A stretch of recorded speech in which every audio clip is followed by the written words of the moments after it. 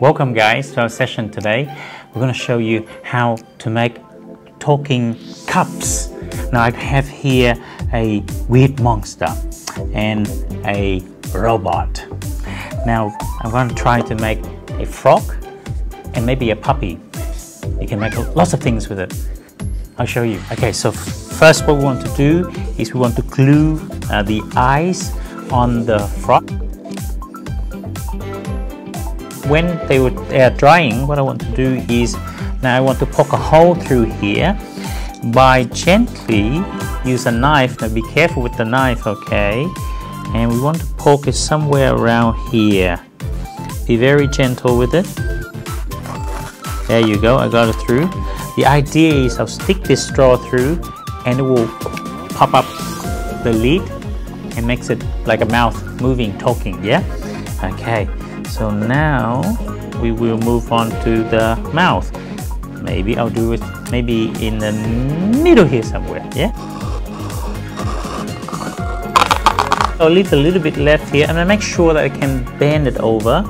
Press my finger here, okay? I'll make the neck bending. Okay, so now I will stick this straw through.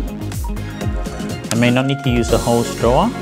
Start to push it up and down and then start moving the mouth. There you go, 1, 2, and 3. Okay, why I keep popping up and down by itself. Up and down by itself, up and down by itself, up and down by itself, up and down by itself. Okay, so now what I want to do is we can decorate a little bit. There you go, simple, yeah? Simple. There you go. Okay, I got my froggy there. Now the next thing I want to do is little puppy, yeah? Okay, let's try a little puppy. But this time, what I'm going to do is going to turn the cup upside down, yeah? So let's see how I'm going to do my puppy. I will cut it maybe 2/3 here.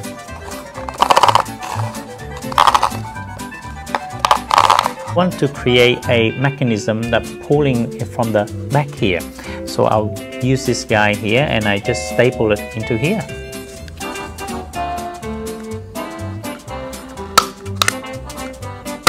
So next thing I want to do is to decorate my puppy, yeah? Little ears for the puppy.